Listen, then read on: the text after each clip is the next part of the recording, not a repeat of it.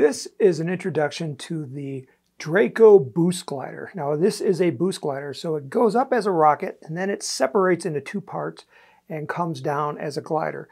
Up here at the front we have a hinged wing. It's got two pivot points, but in the middle they're geared so that when one wing moves out, they both move out. Down here we have the booster section. Now this is the part that's going to detach, and as soon as I pull it apart, these wings are going to flop out. You got to just kind of watch your face so you don't get whacked in the face. Just like that. The booster uses a 24mm engine mount, so you're going to use Estes C's, D's, and E's. You could also use an Aerotech F motor because that will also fit.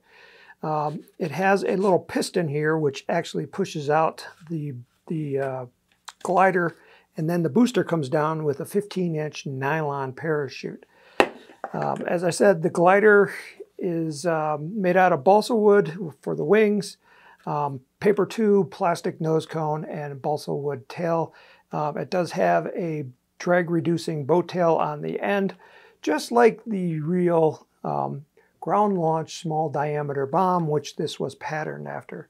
So this is the Draco Boost Glider. You'll find it here at Apogee Components. Our web address is www.apogeerockets.com.